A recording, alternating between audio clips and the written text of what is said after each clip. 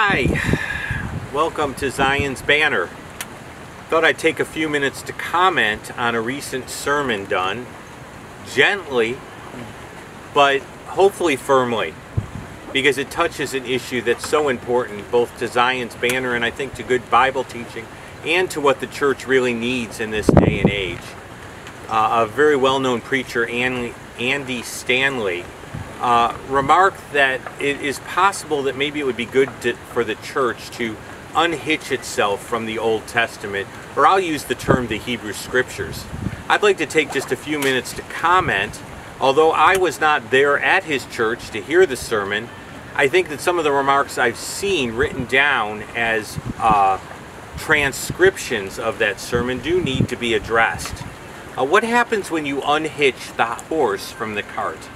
Can you really get anywhere? That's the metaphor that I want to use today. That's the mental picture I want to paint, because I believe that if the church unhitches itself from the Hebrew Scriptures or the Old Testament, it will be unhitching the horse from the cart, and it will get nowhere. I want to do it by looking at Jesus' attitude in using the Old Testament for witnessing. Andy Stanley suggested that the church's evangelism, or the proclamation of the good news of Messiah Jesus, is being hindered by the church not unhitching itself from the Old Testament.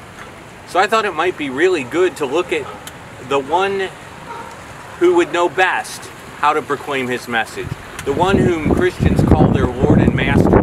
Did he believe that the Old Testament was a hindrance to the spread of the good news? Did he believe it was a hindrance to his own message? And I thought no place would be better to go to than the Gospel of John itself. And so I'm going to give you a little background on the Gospel of John. Now, this is what I love to do in Zion's Banner, is to exegetically teach, to talk about the passage and its background, and then to relate it to apologetics, and then to go ahead and give some application. John is probably written after the temple in Jerusalem was destroyed, and John's purpose is to assure the believers that they are the right covenant community to belong to.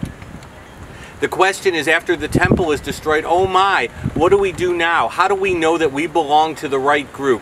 The group that God will bless, the group that is connected to Him.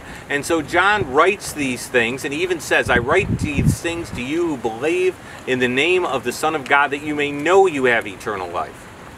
And so he is assuring his community that they are the right community. And so that is the background of John, and it's so terribly important because the language of John is structured around John's intent for the believer. In fact, John is written more for the believer than it is actually written for the person who is not following Jesus, interestingly enough. And so I thought I'd go to John chapter 3 and see if really it's a good idea for us to unhitch the Old Testament from the message of Messiah. Let me give you some background when this conversation starts. It starts with a teacher of the Jews, a man familiar with the Old Testament named Nicodemus. And actually he comes to Jesus by night because Jesus is not popular with the leadership of Israel at this point. And do remember that if John is indeed writing this, and I'm certain he is, and so are other sound scholars, that he's writing this after the temple, it would make sense to emphasize Nicodemus coming by night in order to ask Jesus questions. In fact, Nicodemus starts very interestingly. He confesses that God must be with Jesus because no man could do the things that Jesus does unless God is with him. And so we move on in that section, and Jesus ends up giving a conundrum, in a sense, to Nicodemus. Nicodemus should have understood this idea, but he didn't really make the connections. And so he should have understood what rebirth was, because the Old Testament speaks of the circumcision of the heart, which is what we call being born again, but that's the terminology used in the Old Testament, that God would give people a new heart. And that confuses Jesus, and Jesus ends up talking to Nicodemus about those things, and ends up saying to Nicodemus in verse 12, if I've told you earthly things and you do not believe me, how will you believe me if I tell you heavenly things? Nicodemus, if I give you a comparison and a metaphor that makes sense, where I point to something in the real world to explain a spiritual truth and you can't make the connection, how am I going to end up explaining these deeper things to you?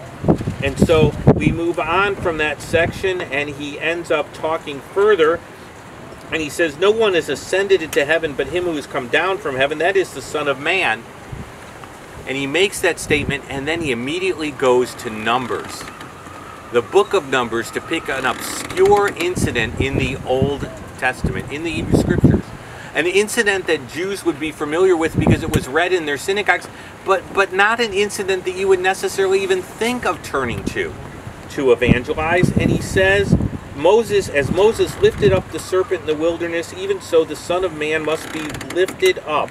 And whosoever believes in him should not perish, but have eternal life. And then we get to that famous verse, John 3:16. For God so loved the world that he sent his only begotten Son, that whosoever believes in him should not perish, but have eternal life. Now, what does Jesus do in speaking to Nicodemus? Does he unhitch the Old Testament from his proclamation of the gospel?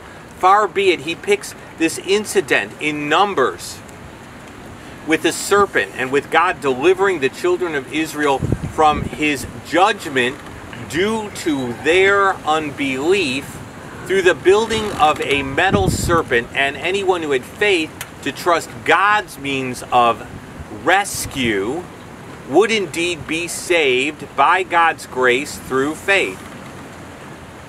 And so the very background of John 3:16 itself is an Old Testament background.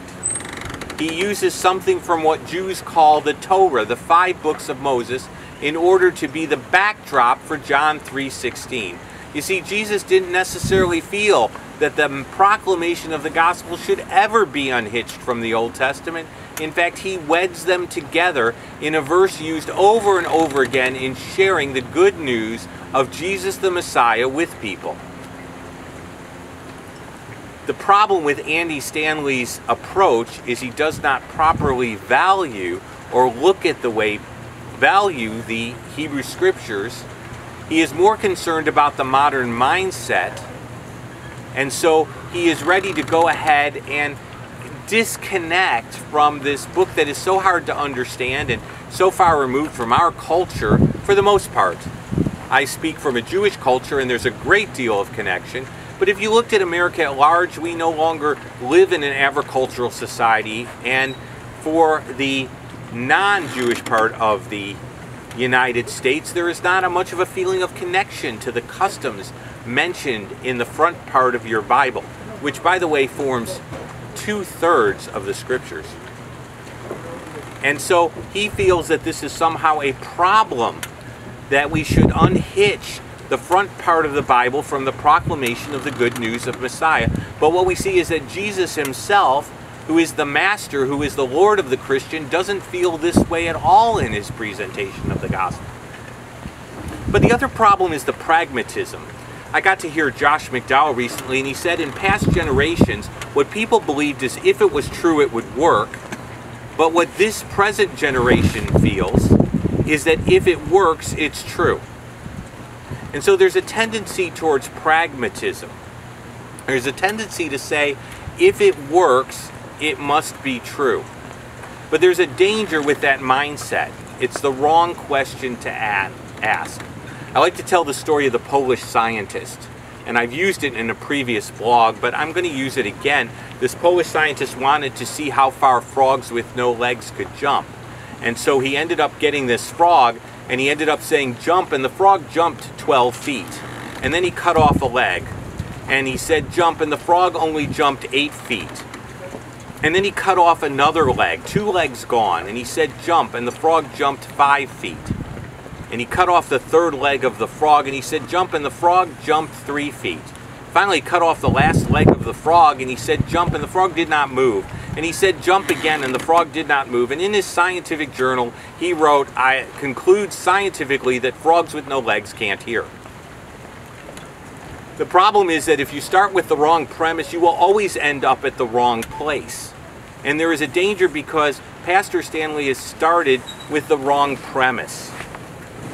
It's totally wrong, and it's out of place.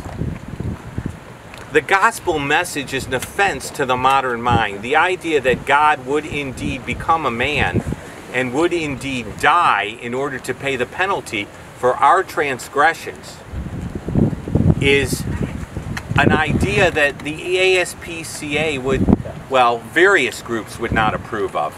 The animal sacrifices of the Old Testament that point to Jesus' work would be a problem for the society for the protection or against the cruelty to animals, the ASPCA. The modern mind is out of touch with the realities spiritually that are so necessary.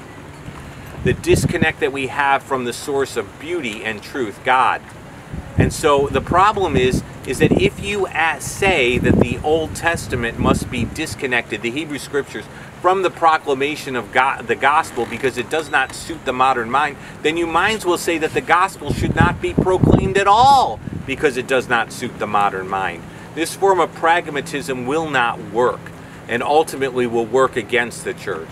We need to get back to the mind of the apostles and Jesus when it comes to the Hebrew Scriptures, that they centered around Messiah, that they centered around God's big story, and that Jesus was the central player in that big story. So I respectfully applaud Andy Stanley's desire to see the gospel proclaimed. I'm not there to go ahead and be nasty to a brother.